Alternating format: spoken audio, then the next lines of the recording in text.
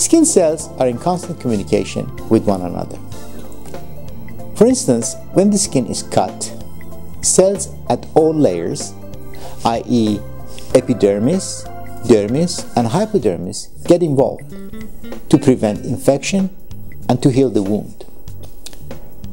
Intercellular communication also involves skin's regenerative processes. As an example, exfoliation of dead epidermal cells triggers production of new cells at the basal or germinative layer of the skin. ICRAM stands for Intercellular Regenerative Relay, Resonance, and Amplification.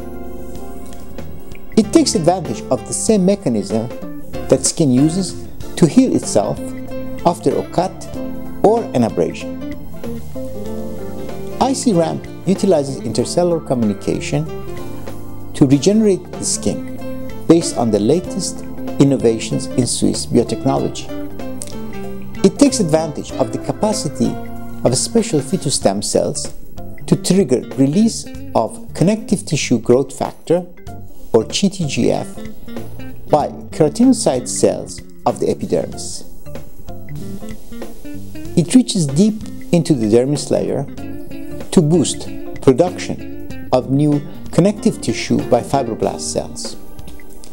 The dermis layer is where the most notable signs of aging, namely lines and wrinkles, develop as the skin matures.